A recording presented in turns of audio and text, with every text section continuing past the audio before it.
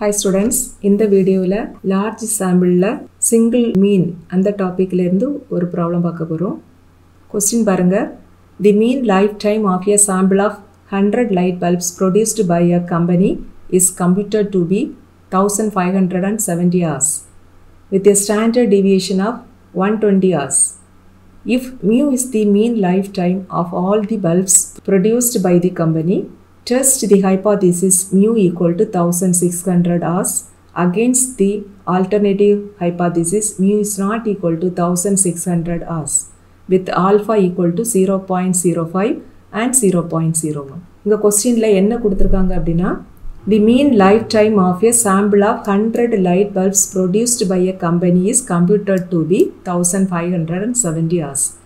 That is ஒரு company produce பண்ற அந்த light bulbs ஓட average lifetime அதுதான் நம்ம இங்க இந்த ப்ராப்ளத்துல செக் பண்றோம். ஒரு கம்பெனி ப்ரொடியூஸ் பண்ற லைட் பல்ப்ஸ்ல இருந்து 100 லைட் பல்ப்ஸ் எடுத்து செக் பண்றாங்க. அதுக்கு ஆவரேஜ் லைஃப் டைம் வந்து 1570 இருக்குது.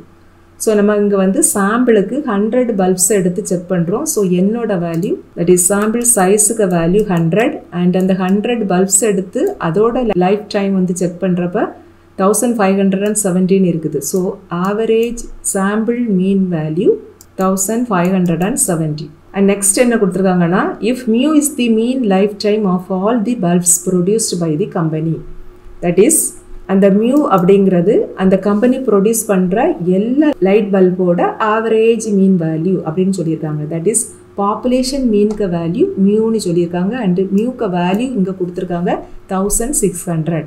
That is population mean mu equal to 1600ன்னு கொடுத்துருக்காங்க. தட் இஸ் ஒரு கம்பெனியில் ப்ரொடியூஸ் பண்ணுற அந்த லைட் பல்ப்ஸோட ஆவரேஜ் லைஃப் டைம் வந்து 1600ன்னு சொல்லியிருக்காங்க.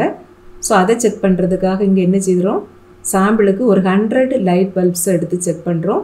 அந்த 100 லைட் பல்ப்ஸ் எடுத்து செக் பண்ணுறப்ப அதோட ஆவரேஜ் லைஃப் டைம் வந்து 1570 இருக்குது. தட் இஸ் சாம்பிள் மீனுக்கு வேல்யூ 1570 அண்ட் ஸ்டாண்டர்ட் டிவியேஷனும் கொடுத்துருக்காங்க 120 ஹார்ஸ்னு கொடுத்துருக்காங்க. That is சிக்மாக்கு value 120.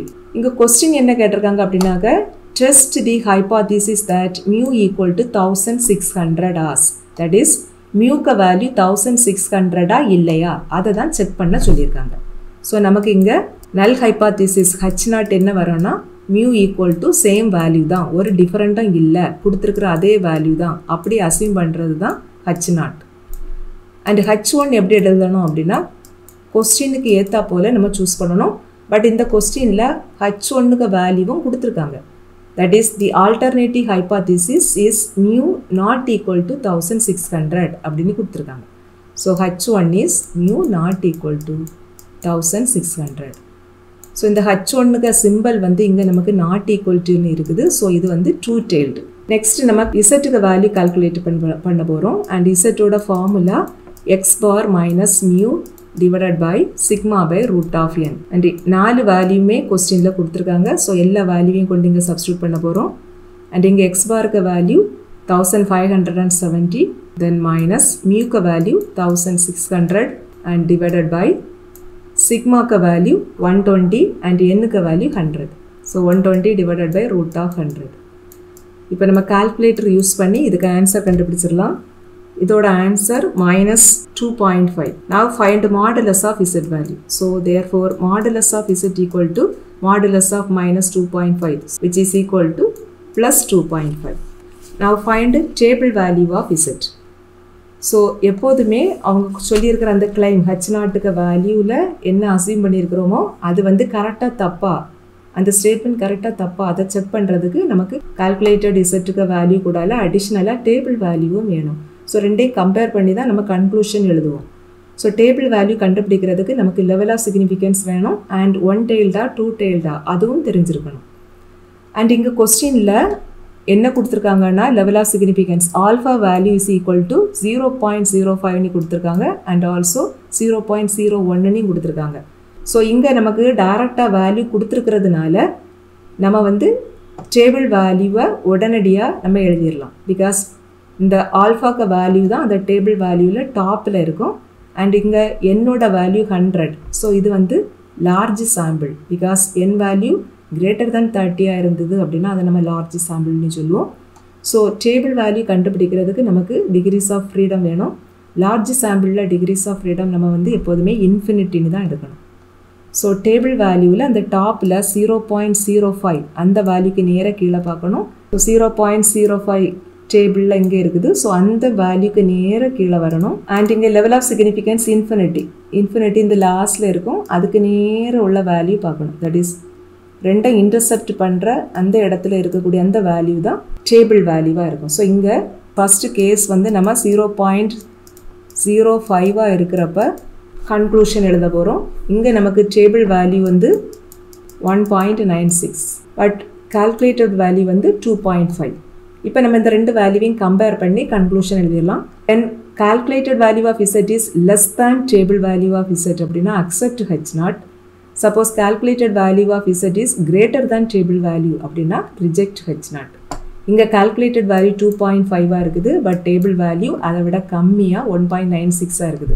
ஸோ இங்கே calculated value is greater than table value. So reject H0. So reject H0 means H1ல் உள்ளது தான் ஆன்சர். ஃபஸ்ட்டு கேஸில் நமக்கு ஆன்சர் என்ன வரும்னா இந்த H1ல் உள்ளது தான் ஆன்சராக இருக்கும். That is mu value not equal to 1600. Therefore, mu is not equal to 1600. இது வந்து ஃபஸ்ட்டு கேஸில். அண்ட் செகண்ட் கேஸாக நம்ம என்ன எடுக்க போகிறோன்னா ஆல்ஃபா வேல்யூ ஈக்குவல் டு 0.01 அப்படின்னு அடுத்தது கொடுத்துருக்காங்க. ஸோ 0.01 வந்து நமக்கு இங்கே இருக்குது. ஸோ இந்த வேல்யூக்கு நேராக நம்ம கீழே பார்க்கணும். அண்ட் இங்கே லெவல் ஆஃப் சிக்னிஃபிகன்ஸ் வந்து லார்ஜ் சாம்பிளாக இருக்கிறதுனால இன்ஃபினிட்டி இந்த லாஸ்ட்டில் இருக்கும். அதுக்கு நேராக உள்ள வேல்யூ பார்க்கணும். தட் இஸ் இந்த லாஸ்ட் வேல்யூ. இதுதான் table value of Z, that is 2.576. So second கேஸில் டேபிள் வேல்யூ வந்து 2.576. இப்போ நம்ம கால்குலேட்டட் வேல்யூவையும் டேபிள் வேல்யூவையும் கம்பேர் பண்ண போகிறோம். இந்த ப்ராப்ளத்தில் கால்குலேட்டட் வேல்யூ நமக்கு 2.5னு கிடச்சிது. பட் இந்த செகண்ட் கேஸில் டேபிள் வேல்யூ 2.576. ஸோ இங்கே நமக்கு calculated value less than table வேல்யூவாக இருக்குது. இங்கே டேபிள் வேல்யூ தான் கிரேட்டர்.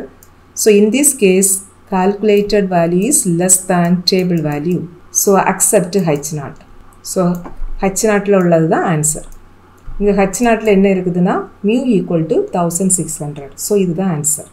ஸோ செகண்ட் கேஸில் மியூக்க வேல்யூ ஈக்குவல் டு 1600 அப்படின்னு கிடச்சிது. That is there is no significance difference.